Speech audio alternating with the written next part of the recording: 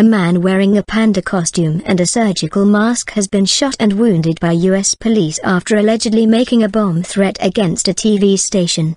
Police were called in after the man, who has not been named, walked into the office of Fox TV's affiliate WBFF in Baltimore, demanding it broadcast the content of his flash drive. He is in a serious condition.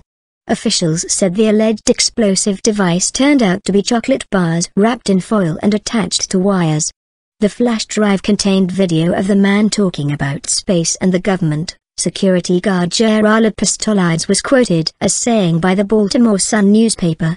The officials said the man, believed to be in his 20s, was shot 3 times by the police after he ignored orders to take his hands out of his pockets.